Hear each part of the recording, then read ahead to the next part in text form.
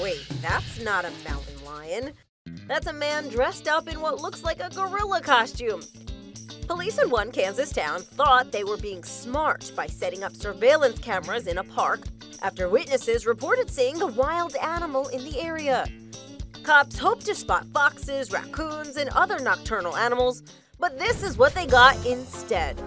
Yep, those are some peculiar-looking creatures of the night, especially the one in heels.